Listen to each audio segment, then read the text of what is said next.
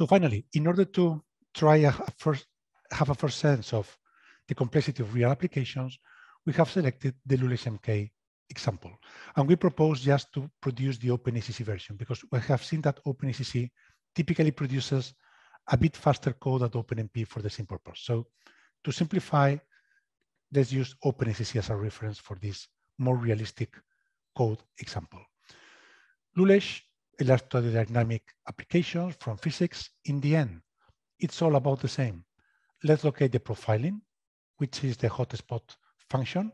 Here you can see the code consists of more than 11 functions, not one single one, and you have at least 4 functions that consume more than 10% of the runtime. So eventually, or potentially, you will want to optimize the performance of these 4 functions.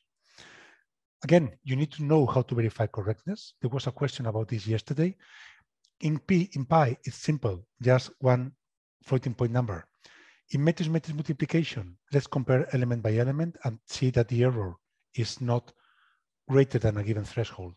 But real applications, typically measuring correctness is not that simple. And it requires knowledge about the scientific domain and producing by the scientists and the computational scientists some figures of merit or some metrics that we can use to verify that the code is correct.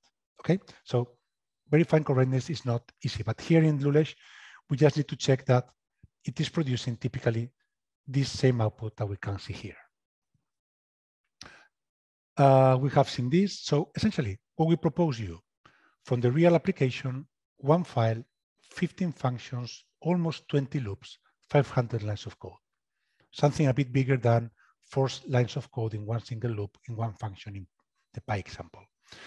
So here you will also be addressing the complexity of real applications. You have a loop that calls other functions.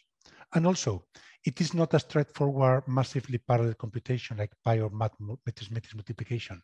Here we have something that we call the sparse reductions. But in the end, it's a type of computation that appears if you are using molecular dynamics, if you're using finite elements, finite differences, particle methods. You will find this kind of computation in the code. That is having indirections on an array. That is a reduction array. And you need to protect those indirections from introducing race conditions and runtime. This is what we call sparse reductions. You have more extensive documentation about these compute patterns that are at the heart of CodeE in previous materials published in NERSC's website. We can point you to those materials if you are interested.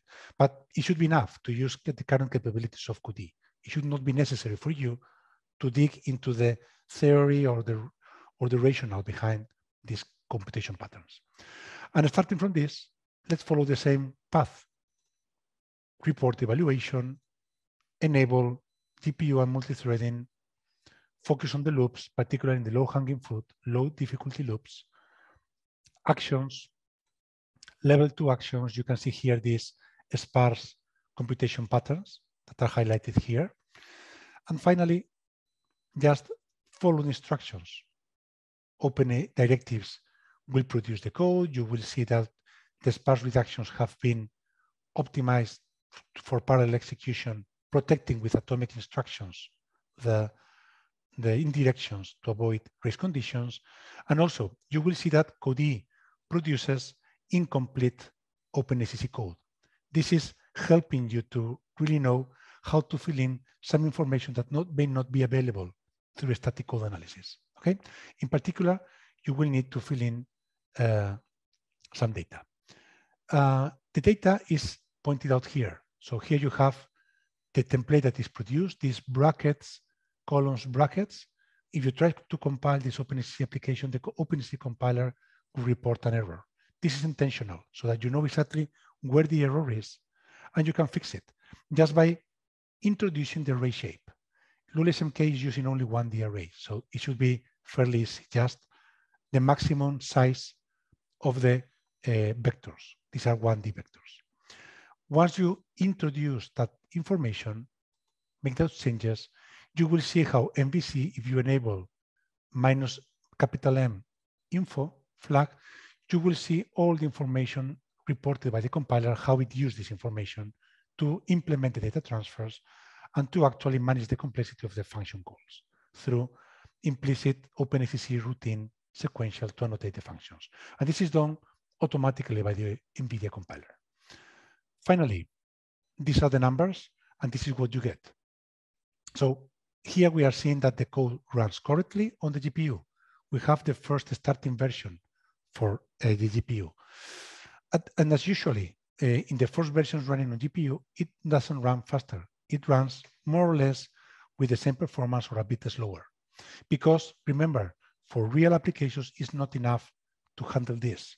You will need to address additional GPU challenges that we will see in the more advanced courses. Okay, so we expect this LULESHmk example to be further optimized in the upcoming course in September and October. So this is the typical situation you will see when starting on the GPU with real applications. Okay, and finally, just the typical remarks. Remember to load the module, dash-help is your friend, code the command line tools, run the scripts in the appropriate reservations, and to understand the issues, please review, read, go through the knowledge base. A lot of information illustrated by example is there.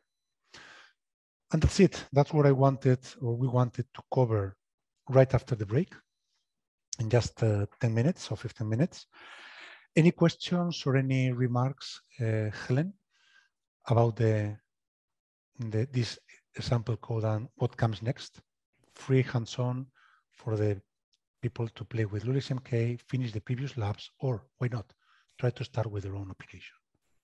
Yeah, free hands-on time, mostly to work on this LULESH code, not just blindly apply those directives, but look into the code, see what it has done to the code. And then if you want to work on your own code, that's also a good opportunity because the developers are here to answer your questions. Yeah, good. Check out the Q&A. I like one of the questions yesterday. It was answered today. What of this code is unique? I think I like this code, just my opinion. First of all, it helps novice programmers to just insert all these directives for you. This is a big help. One of the other tools I know about is the Cray review tool. That one you have to use Cray compiler only.